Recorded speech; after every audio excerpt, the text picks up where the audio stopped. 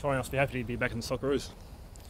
Yeah, it's a great achievement for myself, and I'm very happy and proud to be selected in these two friendly games, and I hope to go out on the pitch and prove myself worthy.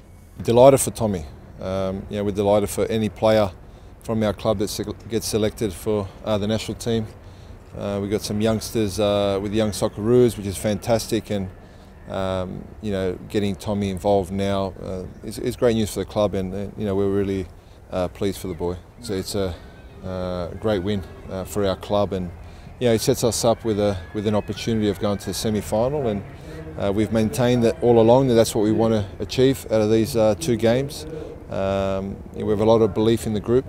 We know what we're up against when we go there. It will be a hostile crowd, against an excellent opponent. But we have our noses in front, and we'll do everything we can to keep us there and try and get through. We're going to need everyone to be on their game. They're going to throw everything at us, and on and off the pitch as well. So that's something that we're going to be prepared for, and definitely looking forward to the challenge there. We have a good record away, so we will go there with a lot of confidence.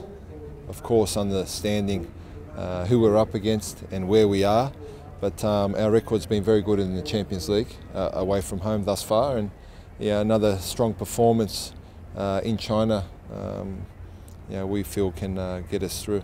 But they might change a few things, having two key players out of the match and receiving red cards in the previous game. So it's definitely going to be a little bit different, but like I mentioned, we're definitely looking forward to this challenge. Thoughts on you, sorry? Yeah, exciting. He's a young, talented player that we've been monitoring.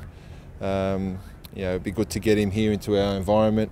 He's had a bit of a tough time of it late at Lazio, but we feel here in the A-League he certainly has the potential to do really well.